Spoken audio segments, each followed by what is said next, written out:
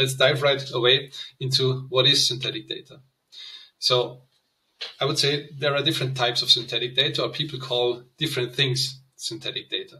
So for example, random data is one form of synthetic data.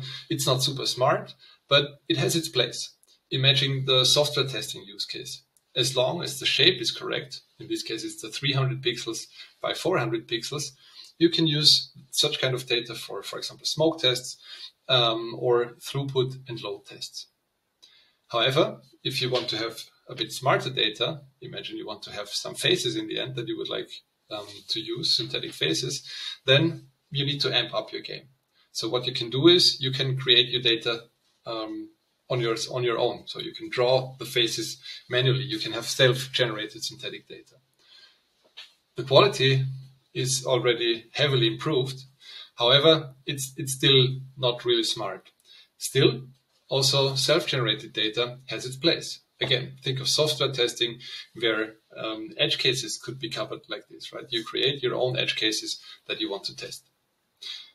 The problem with this approach is that it doesn't scale, right? It's very, very hard for us manually to draw 100,000 different faces. That's simply impossible. And another aspect that you should consider is the fact that the diversity in the data is also very limited when you do that. Next up would be what I call model-generated data or rule-based synthetic data. So the idea here is that the model, for example, could consist of let's say a distribution of 300 different faces, 50 different eye colors or eye shapes, 60 different heads, 40 different mustaches, and so on and so forth. The model could then randomly combine all those heads and eyes and faces and stuff to create a population of different faces. When you think of tabular synthetic data, you could think of, oh, age is distributed like a Gaussian. And the let's say buying behavior of my customers is related to the age in this and that way. So once you have established that, again, your model could do random draws from these distributions and you would get a population. So also that is fine. However, the problem with these approaches is that you only get what you put in, right? You know the rules already in advance and the model will just tell you what you already know. It's super scalable, right? It's pretty fast.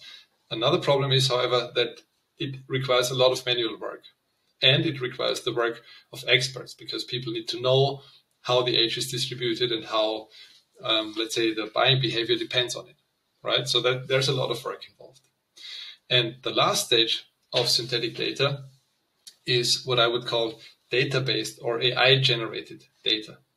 And that is exactly what we do, right? Our system trains on original data and extracts patterns, correlations, and distributions so that it can, in the inference phase, simply make random draws from it and generate a population that, in case of the photos, is just, photorealistic. And it's super hard for people like you and me to actually discern whether or not this picture is real or not.